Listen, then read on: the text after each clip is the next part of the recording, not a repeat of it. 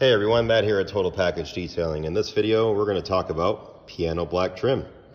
Alright guys, so here is some piano black trim. If we take this light off, it looks pretty nice and deep and black. If we put a light on it, we've got some swirls. We've also got some water spotting right there. Now, it can be very tempting to want to remove every single one of these defects. You can see we have right there. See that straight kind of scratch right there, and that guy right. See if I can. It's hard to do this with one hand, guys. Anyway, these kind of straight scratches. I know you can see that one. See it? See that guy right there? See him? It can be really tempting to want to take those things out, guys. However, unlike paint, there isn't a whole lot of material on these areas, and unfortunately, there's also no way to measure how much material is on these areas. Whereas on the paint, we can actually put a depth gauge to the paint and come up with a measurement. Here, we can't do that. Why? Because that's plastic behind there. So, I'm gonna do what we call a single stage polish on this piano black trim and show you what just a single stage polish will accomplish. Be right back. All right, and we're back. So what I did here was a single stage polish.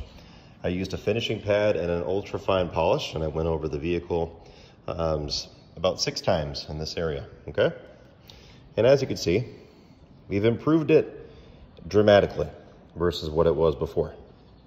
Now, is every single thing gone? No. Those kind of deeper things I was showing you guys before, they're kind of standing out a little bit more now because most of the swirls are gone that were hiding them, okay? However, we've made a huge improvement. As you can see, without the light on it, the gloss is dramatically better. When would it make sense, though, to take those out? Well, if you're going to put paint protection film, which is a clear plastic film that can be put over these kinds of pieces, then in that case, it would be okay for us to go ahead and do a 2-stage on there, because we're not going to be having an issue where things are going to end up coming back due to a paint protection film being over this area.